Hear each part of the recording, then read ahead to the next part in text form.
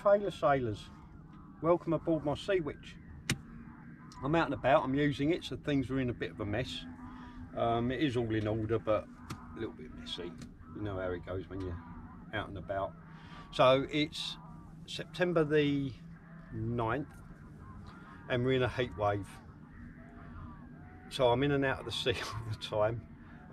Absolutely love it. There is no wind whatsoever, so there's no point in me being out sailing today. I've had a few requests from people asking how I rig my boat.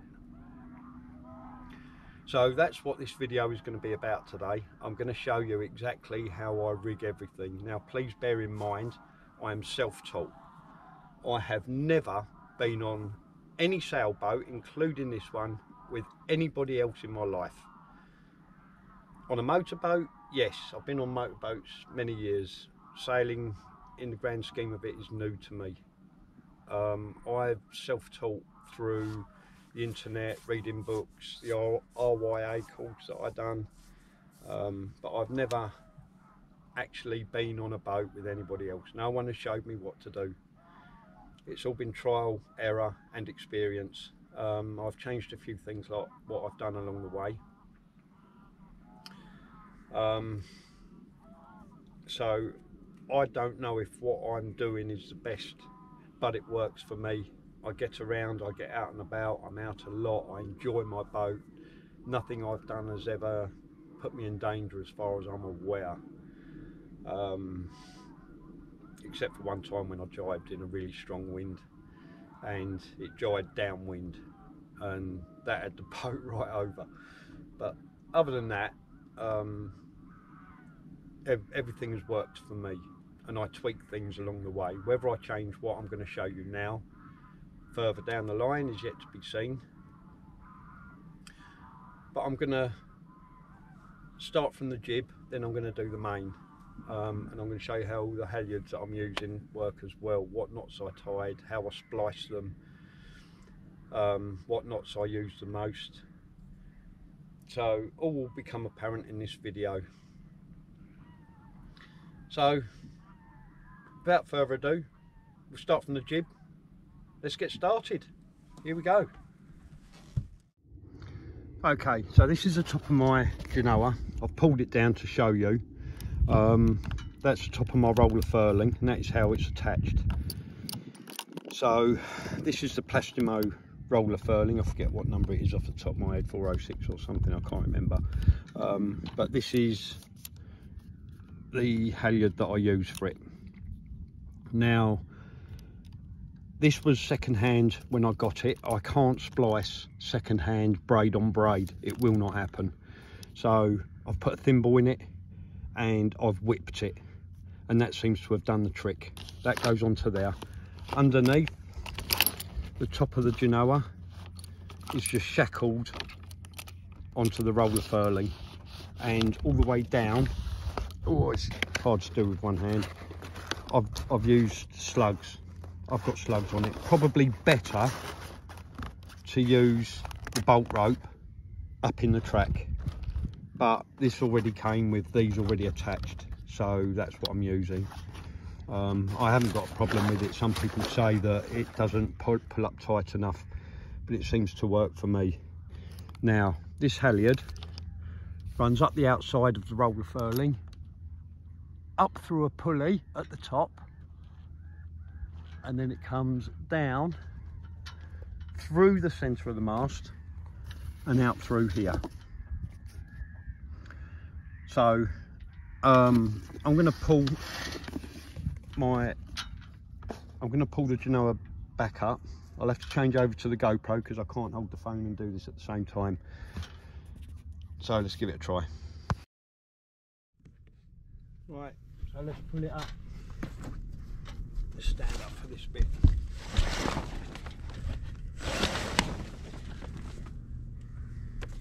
Just making sure that the halyard above the roller furling isn't twisted around the furling, which it hasn't. Just check again.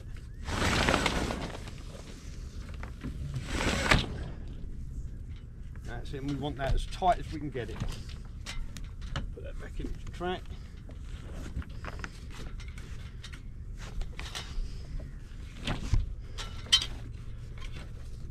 put that around there as tight as we can.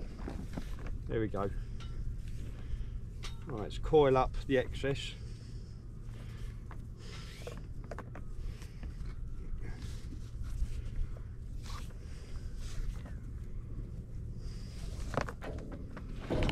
Done that, done that,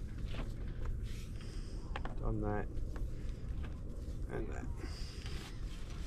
Let's hang that back on there for now. Right, oh, see, a little bit of a breeze has picked up. Okay, now to roller that in, I've got this other one here that leads back to the cockpit. All we do is pull on that one and that will roll it round. Let me hold on to this to keep it tight.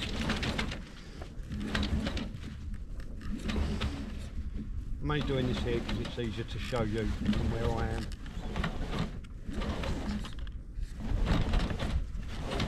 See, it's not gone up level and straight. That's it. What I'm looking for here is that the UV strip is covering all of the orange. Up the top it wasn't. In fact, a little bit further down it's not, but that's okay. I can leave that there for now. We'll pull that in once I'm back at the cockpit. Now, I've got the sheets here, port and starboard sheets.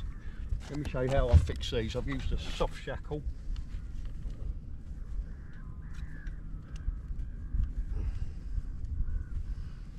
Hopefully that won't unwind.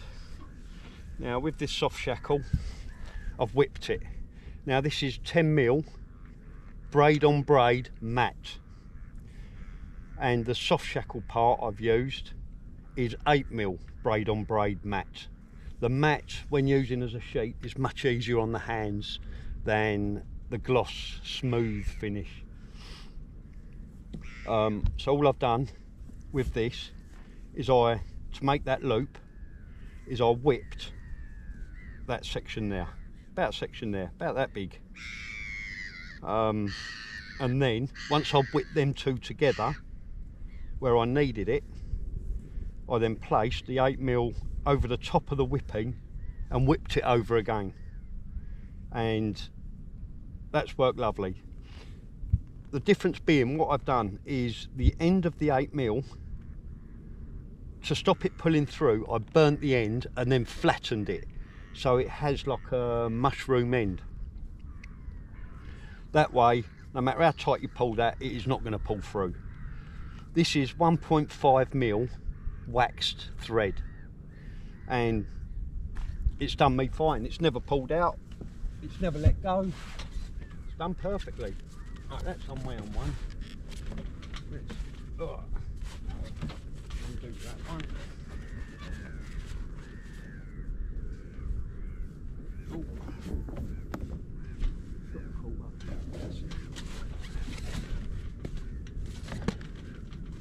One more time. Where's this breeze come from? There wasn't no breeze earlier.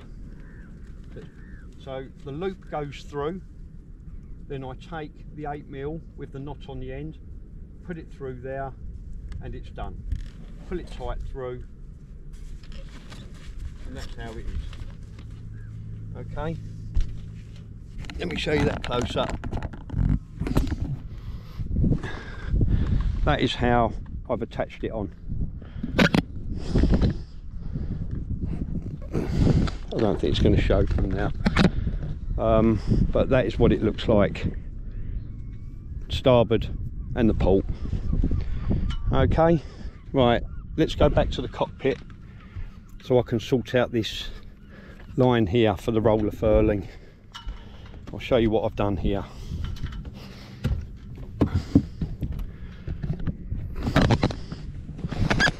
Now, this is mistake number one that I made when I put this in. I should not have put, let's see, let's pull that tight, there we go. I should not have put this here. Really, I need this up here or up here where I can reach it easily from the cockpit, and I'll tell you for why. when I'm on that starboard tack and it's heeling right over to this side, to release this is okay. I've just got to pull on that and that'll release. But to get it back in, once I've reefed in or whatever I'm doing, I've then got to lean over here to put it back in, and already the boat is leaning right over to the side. Not that I like the boat leaning over, but it happens.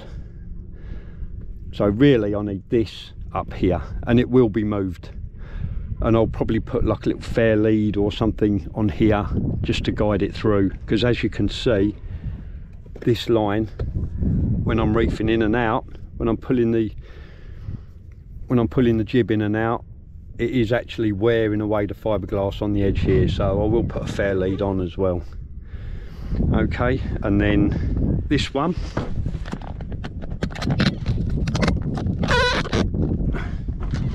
I'll take up the excess that is not in use, coil it up, and the home for this is on there. That's the home for that one. Okay, so that's the jib. Quite simple. The two sheets.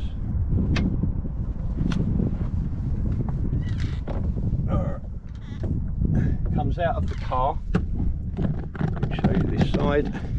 Comes out of the car from up the side. Obviously it goes up entirely the outside. You want it outside of the stanchions and your stays.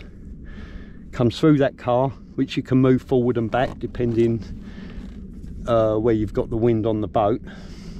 I tend to keep them back when I'm heading into the wind, and I need them forward when I've got the wind behind. That's the way that I found it. I'll take 2 turns round here, 1 or 2, and that will cleat in the jammer there.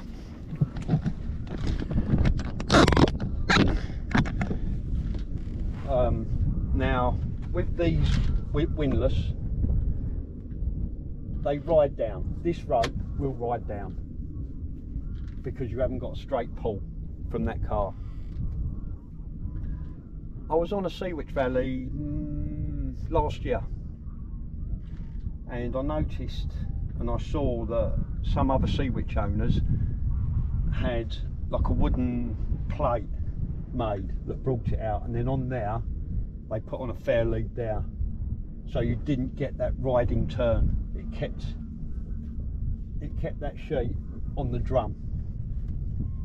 Good idea, something that I'm working on. I haven't done it yet, I've got by without it, but it does need it. So that's another little project for the winter maybe. Okay, nothing much more I can show you for the jib. So yeah, the sheets are here in the cockpit. The roller reefing is on the back of the cabin, and the actual halyard to pull the sheet up is strapped to the mast. That's the jib.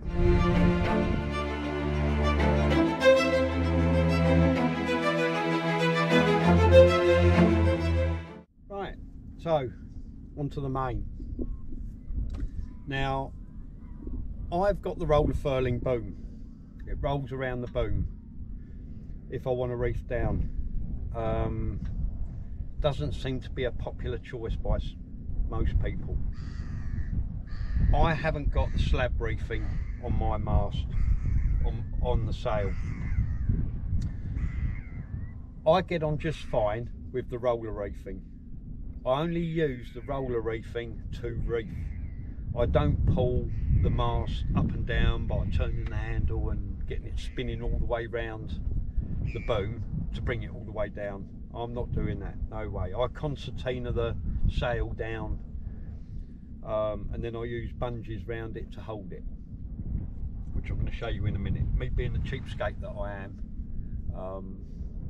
I make my own from bottle tops. I don't buy the ones in Chandler's, £1, £2, £3 each, whatever they are. Oh no, thank you. I do like a shoestring, so I'll show you that. I have the lines behind me here leading back to the cockpit.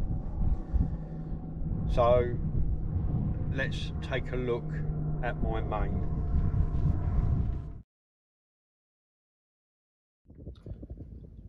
Okay, another thing to show you is the main sheet. Now this is in its stored condition. I'll coil up the excess and I'll just trap it between these here. So here you've got the jammer underneath. Now this is all the original.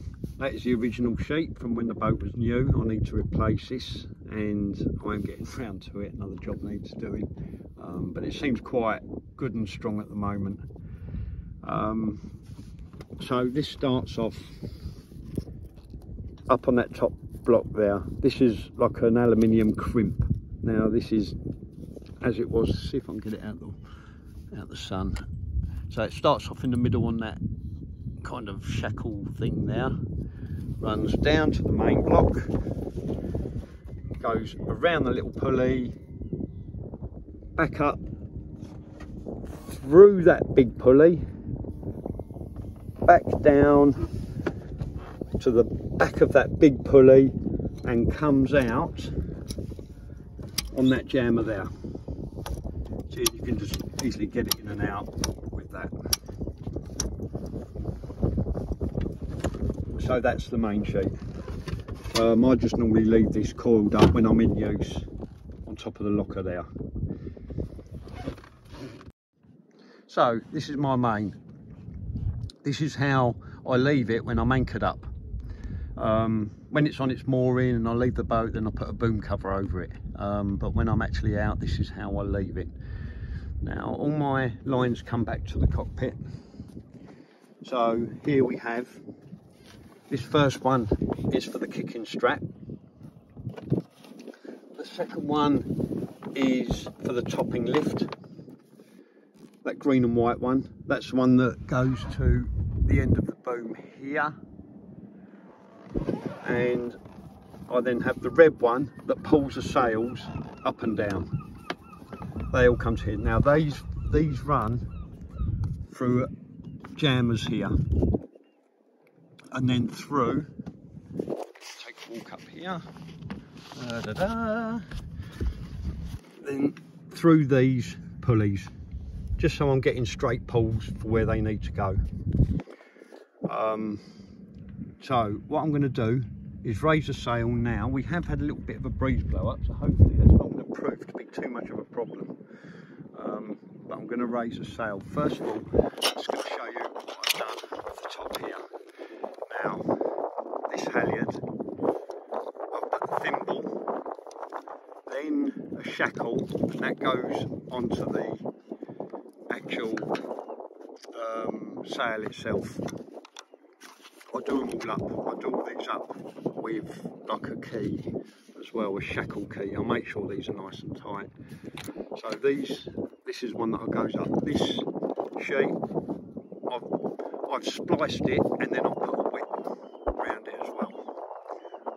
This was a new sheet when I got it, so I was able to splice it. But I always just put like a whip around there just to make sure it holds. That goes up the outside of the mast, up through a pulley, down through the centre of the mast, and that comes out here. Oh, if I can get the sun out my eyes, there, through this block, and then leads back to that clutch there. Now, the kicking strap. That starts off here again, spliced with a whip.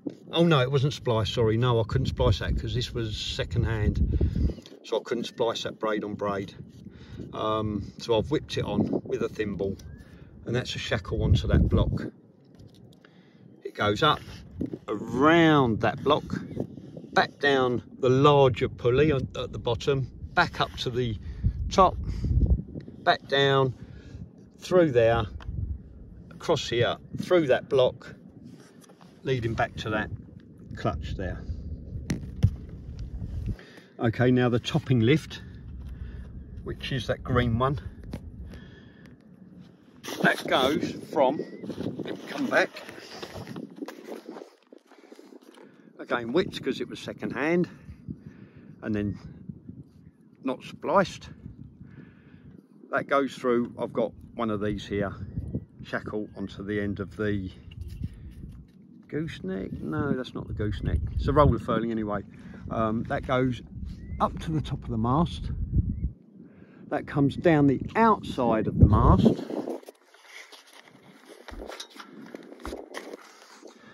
Through that pulley there. Through that pulley there. And then back to touch there. Okay, so I'm going to pull the sail up. Might be a little bit difficult with this breeze, but we'll give it a try, see how it goes. Hopefully I'll put this in a place where you're going to be able to see it all and that stay isn't in the way, but we'll see. Okay, so first thing I'm going to do is to lower the boom down so it's level. I keep it up when it's not in use so I can stand in the cockpit without banging my head, and I can get in and out of the cockpit easier, not the cockpit, the cabin easier. So I'm going to lower down this one. About horizontal, doesn't have to be exact, unless you're reefing, then it needs to be more exact. Then I'll pull on the main sheet to tighten it, stops it waving around. I take my kicking strap, release it out the clutch and pull that one tight and put the clutch back down. Okay, that's all now tight. Next thing I'm going to do is remove the bungees. Now these bungees, and I'm going to show you one now, is just a bottle cap, Coke bottle, 2 holes drilled in it, some bungee put through, cut to length, not the end, job done. I've lost a few of these over the side. When I've gone to put them on and you're stretching them around and you let go and it fires out and it's over the side and gone and you can only watch it go. I think once or twice I've managed to grab it with a boat hook before it's finally disappeared out of sight, but generally these go. So these are sacrificial in a way, not that I like throwing things over the side of the boat because I never do that, but by the time I've got the anchor up and gone round to go and get it, I'm never going to find it. So right, okay, so let's take off these bungees.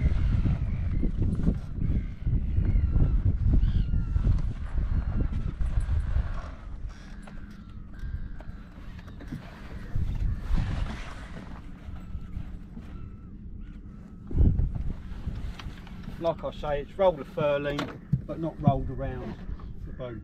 So I'm going to take the halyard. Oh look, I've left one bungee on. This one up here stops the halyard from flapping, so you don't get that ting ting ting noise at night. Here we go. So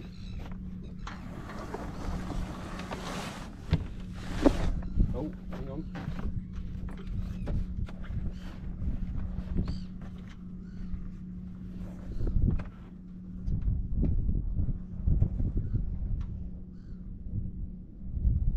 Line of my anchor bolt.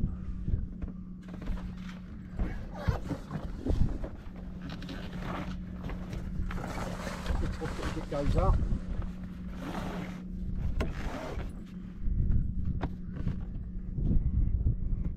Put the clutch down, hold that tight.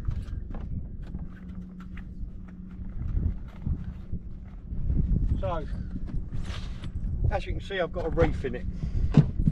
It has rolled around the boom. Because last time I was using it, it was quite windy. So I'm now going to undo the whole lot and unreef it. I've got the handle, by the way I've put a ball in case it does go over the side. I've never lost one yet, but you never know. That goes into the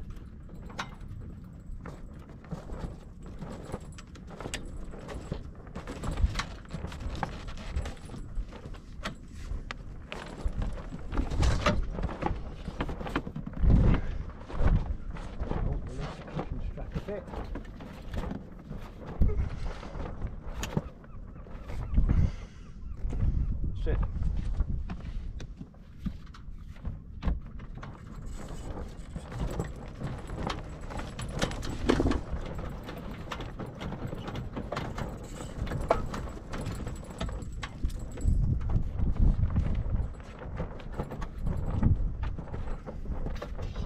Right, I always take the handle out afterwards as well.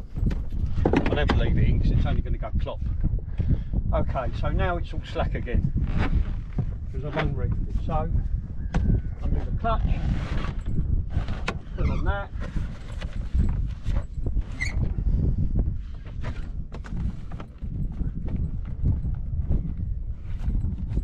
There we go. Retighten the kicking strap. And then I can see from there whether I need to raise or lower the boom. So if I release the main sheet, I can pull the boom up. Or using the main sheet, I can pull the boom down. That gets the leech tight or saggy, depending on where I need it to be. Like I say, I'm not greatly experienced. I don't know where the best bit is.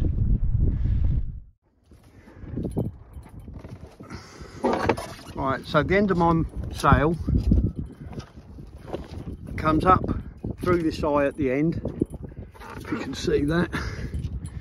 Comes through there and then back through a little jamming block there, if you can see that. That's how that end's done. The other end is pretty much the same. I did used to use shackles, but I don't anymore. I've just got piece there, goes through, piece of that 3-strand braid goes through here and then through this little jammer here, and the excess I've just bagged up and put on there. Now my reefing, I've got the reefing claw, so that comes off of the kicking strap through a hole in there. Let me loosen it off so I can show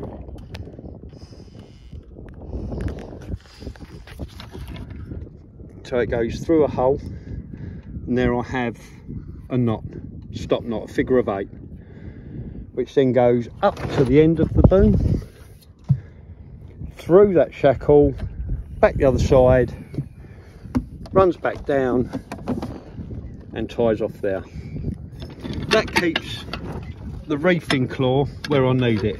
It stops it riding too far along, too far back. That's about right there. That's where that is now, works for me. I don't know how far that is away from the end. Not as far as my elbow from that drum there. Not as far as my elbow. That works for me about there. Okay, so that's how that does. Oh, my boat is actually moving. Look at the weed on my anchor chain. Oh, gonna have to go in for a swim in a minute. So yeah, that's that one. Right, I'm gonna bring this down and I'll show you how that's done. Right, so for me to bring the sail down, point the boat into the wind, same as when you're taking it up. Keep the boat into the wind. I can see by the water there, this is actually trying to drive the boat through the water. So what I do is I release the main. I get my bungees ready.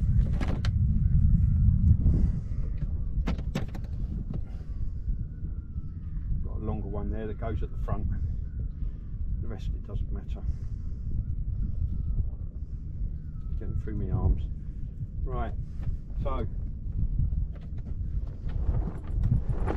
and then I'll fold it down, fold it down, fold it down, fold it, fold it and fold it, fold it and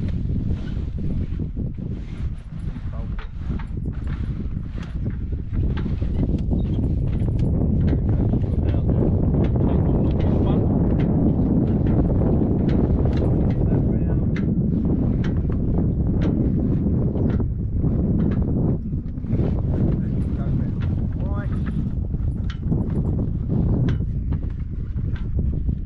Watch the battens. I'll put these where I put these is determined by the battens, because I want to keep the battens flat. So next longest one, that's that one over there, that one over there. Now I could make an extra bungee,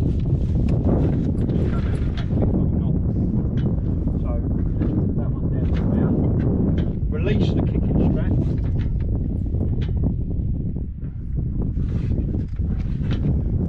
Release the main sheet and pull the jib up.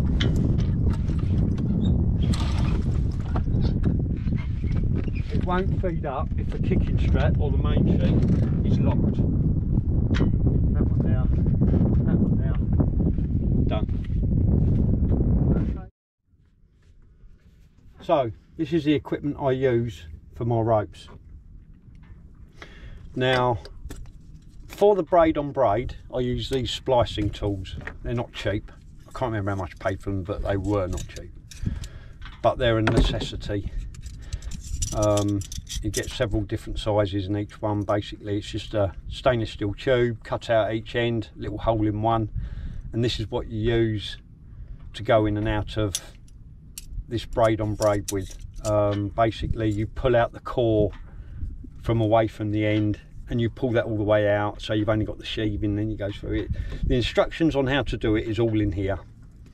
That is a necessity, that's a must-have really if you're going to be splicing your own. I've got my fid here. I call it a fid, I'm not sure if it is a fid or not actually, but that's what I'll call it. So when you're doing a 3-strand splice, I might have one there all ready to show you. Yeah, I have.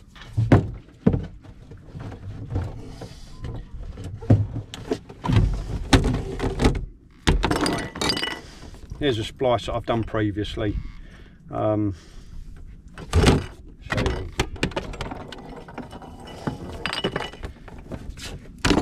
Right, so here's a splice that I've done. Not very neat, but this, I don't know what material it is. Very difficult to splice really. It's so I mean, look, you don't even need a splicing tool for these. It's so soft, it really is hard to get, I find, to get a neat splice. But basically that is how I do that one. That is what I use for 3 strands. For my whipping, I use the waxed 1.5mm. I will use the thinner one on smaller material, but for any of the kind of braid on braid that I'm using, the 1.5 is ideal. I do keep a needle and some thread in case I very rarely needed it, very rarely. The only time really I need this is when I'm splicing. Sometimes I use this just to splice it, just to thread it together, just a few threads in and out, just to stitch it together a little bit to hold it. That's if the tape won't do.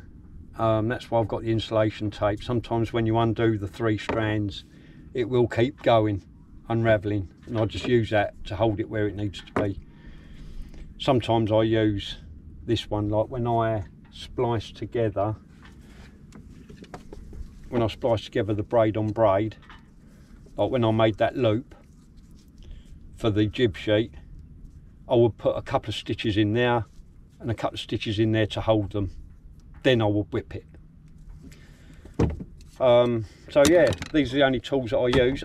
This is the other, oh what a godsend, this is a rope cutter. Now I used to cut with a really sharp knife and then hold it over the cooker flame, which does a great job, no problem with it at all.